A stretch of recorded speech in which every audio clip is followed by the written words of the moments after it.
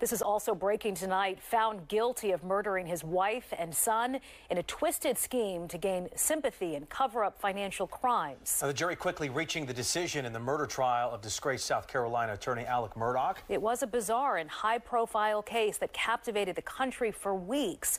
Fox's Lauren Blanchard reports. Guilty verdict. Disgraced South Carolina attorney Alex Murdaugh is guilty of killing his wife and son and possession of a weapon in a violent crime. Verdict guilty. After just a few hours of deliberations, Verdict guilty. the jury returned the 4 guilty verdicts. Verdict guilty. Murdaugh remained emotionless as the verdict was read. And he may be taken away. In handcuffs, he was taken out of the South Carolina courtroom. The defense attempted to ask for a mistrial. The judge said no. The evidence of guilt is overwhelming, and I deny the motion.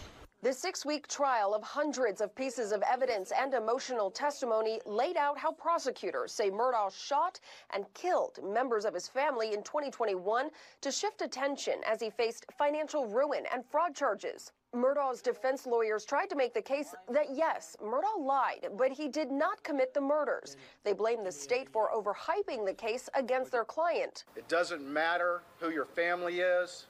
It doesn't matter how much money you have or people think you have. It doesn't matter what you think, how prominent you are. If you do wrong, if you break the law, if you murder, then justice will be done in South Carolina. Murdaugh faces 30 years to a maximum of life behind bars without parole. He will be sentenced Friday morning. In Washington, Lauren Blanchard, Fox News.